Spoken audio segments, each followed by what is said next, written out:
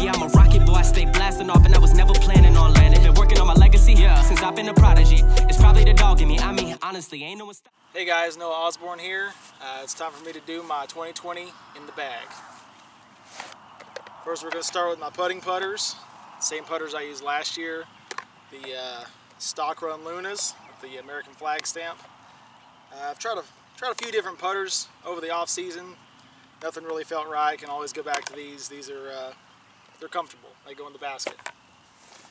All right, next going to my approach disc, ESP Rattler. I don't throw this thing a whole lot, just for little 100-foot approach shots. It's really comfortable in the hand. Doesn't go a lot left. Doesn't go a lot right. Really point and shoot. Kind of like an ultimate frisbee. Really deep dish. I don't know if you guys can see there. It's a really comfortable disc for me. I can trust it on those approach shots. All right, my off the tee shots, mainly in the woods. Got a Jawbreaker Roach. It's kind of flippy, kind of straight, a little bit of both. And then a Titanium Roach. Wiped the stamp off of it. Looks pretty clean there.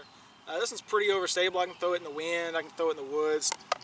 Got pretty much every backhand shot I can use between these two discs. Alright, this is a new one in my bag this year, is the Ringer GT. For hybrid courses, I use this thing a lot.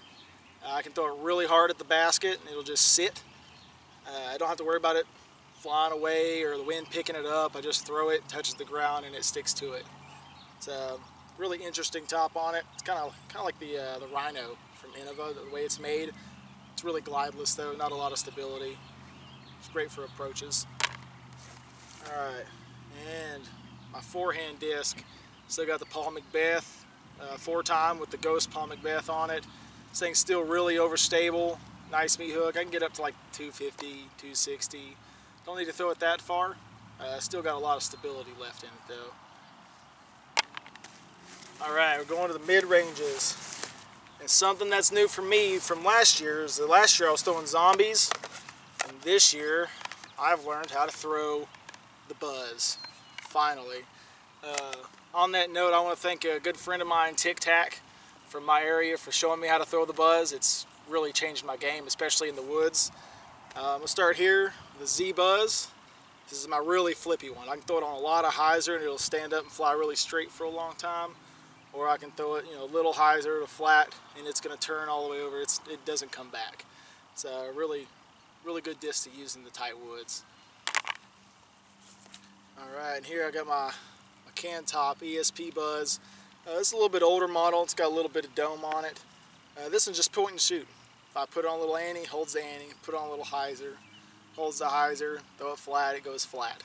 It just does whatever I want it to. It doesn't fight back at the end. Just however I throw it, that's how it's going to go. Alright, and I have a ESP Glow Buzz right here. This one's it's got a little dome on it right there in the middle. Little pop top. This one's really overstable for a buzz. I usually only throw it in the wind, or if I'm in a spot and I gotta throw like an ante and it flatten out for a long time, I use it for that shot too, but mainly just straight shots in the wind. Alright, now time for my favorite mid-range, Z Wasp. If they made this thing less stable, I just fill my bag full of wasps. That's how good it feels. If I'm just not feeling the buzz or the drone, I just pull this thing out. I can throw it anytime, anywhere, woods, open, wind, no wind, elevation, doesn't matter. This is like my comfort disc. If they're ever just in a bad spot, I know I can throw this. Alright, and speaking of the drone, I got a Andrew Presnell 2019 ESP drone. Took the stamp off the back because this color pattern is absolutely sick. It's a very overstable mid-range. I usually just throw it for big hyzers out in the open. Don't use it a whole lot other than that, unless I'm out and need a like a flex shot in the woods or something. But most of the time it's the Wasp. But this is just whenever I need it type of disc, utility, I guess. All right, on to my fairways. Got 7 fairways here. I'm gonna start with my woods drivers. Got a Z Undertaker and a Titanium Undertaker.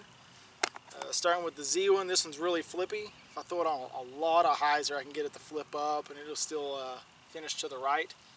If I throw it with like a fan grip though, with a little hyzer, it'll just go straight for like 350, 375. It doesn't fight back at all.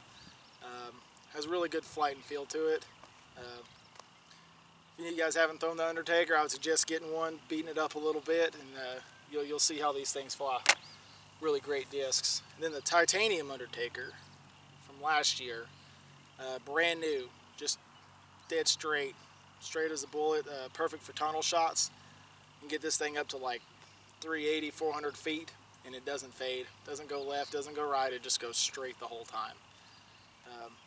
Yeah, it's a really good disc for the woods. Don't ever use it out in the open though. Alright, next is another new one in my bag. Got the new ESP Stalker, Paige Pierce's new disc. Still working with this one a little bit. It's a buzz. It's a longer buzz. Everybody was right about it. It's a longer buzz.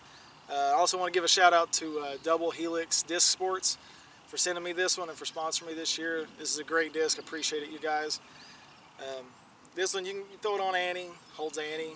Throw it straight, hold straight, throw it on hyzer, hold hyzer. It just goes about another 80 feet farther than a buzz does. And they're really sweet looking too. It's a really nice looking disc. Yeah, just another good disc in the bag, I guess. Alrighty, this is my favorite fairway driver right here, the Vulture. This is last year's Austin Turner Vulture. This one's, it's kind of like the Wasp, I guess. I can throw it anytime. I can throw it on a little Annie and it'll hold a little bit. Nice stability, not too overstable, not really understable at all. I just pick an angle and throw it. I can trust it anywhere, anytime, and it looks pretty sick too. It's good color. Alright, and I have another new disc this year. It is the ESP Predator. I tried these out in Z plastic. It just didn't feel right for me, weren't flying right. I picked up this ESP one at Hilton Head this year, and it flies amazing. It's a little bit more overstable Vulture. I really only throw it for big hyzers. Other than that, I don't really throw. If I need to throw a flex shot, I'll throw another disc for that. But yeah, for big hyzers, throw the ESP Predator. Alright, my two forehand go-to discs. So the Z Raptor and the Crystal Raptor. Start with this Z one right here. It's nice. It's got a little bit of dome on it. It's really beat up. Throw this mostly in the woods, or if I want to throw a backhand flex shot out in the open, or if it's it's a little windy, I can throw this thing and it doesn't fade a whole lot. It just kind of just drops to the ground. But mainly for sidearms, stand-up sidearms, long hyzers, shots like that. Then the Crystal Raptor. This is one of my favorite discs. No matter what wind, no matter how calm, this thing flies the same. Wind, calm, elevation, thing's absolutely amazing, really flat, nice and stiff, really good for forehands, backhands. Just a disc you can trust. You can throw it on thumbers, rollers, all kinds of stuff. It's a Crystal Raptor. You guys got to get you one. Alright, now to the long throwing discs here. We'll go with the flippiest one first. Going with the ESP Zeus. I got this one a while back. It's brand new. Really gummy in the middle, but brand new. I can throw this thing on a big hyzer flip. It'll flip up, turn right. It's a really flippy brand new. I think this one's really light. It's like a 167 or something like that, but it's a bomber. Brand new ESP Zeus. Got a couple more in here. Yeah, this one right here. This is a good one. I've had this one in the bag for quite a while. This one's just throw it on a little hyzer and it'll flip the flat and just rides for days. I throw it on an Annie, hold the Annie all the way over. If I throw it on a lot of hyzer, it'll hold hyzer. Throw it on sidearms too. I don't have to throw a lot of power on it. It stays really straight. Yeah, it's a really good one. But my favorite one is this white one right here. This is a 168 pop top. And this thing is an absolute meat hook. For me, a meat hook is slightly overstable. It's kind of like my Wasp, 12-speed Wasp. I can trust it forehand, backhand, in the wind. Yeah, just throw a big distance shot with this thing. Big flex shots.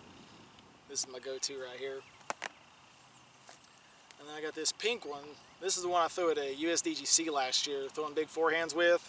It's got kind of kind of beat up since, so I don't have to throw it as hard now. Just throw it real nice and easy on the sidearm. It flips up and goes pretty far. I usually only throw it in the woods. It's gotten kind of beat up since then. Alright, and this one right here, I picked this up at Hilton Head this year as well, thanks to Phil Delone for lending me this when I lost my force up there. This thing is absolutely, it's almost like a Nuke OS. It's so overstable. It's really pretty too. It's got like a faded flag stamp on it. Z force, really domey, very meaty. I don't throw sidearms or anything with it. I can barely throw a backhand, but whenever there's a lot of wind, I don't want to trust anything else. This is the disc I'm going with backhand. Then for forehands in the wind, I'm going with my Nuke OS. I lost my first run from last year. Yeah, it was a really sad story there, but I picked this one up, flies similar to it. It's got a really nice, I think it's a Skeeter heater stamp. Really cool color, nice and flat, not as overstable. Still throw it in the wind, still float flex shots with it. It's yeah, it's still a Nuke OS. It's a great disc, one of my favorites to have in the bag. If you guys need a disc for the wind, or you got a big sidearm, try one of these out. All right, well that's it. I'm gonna show you guys my bag.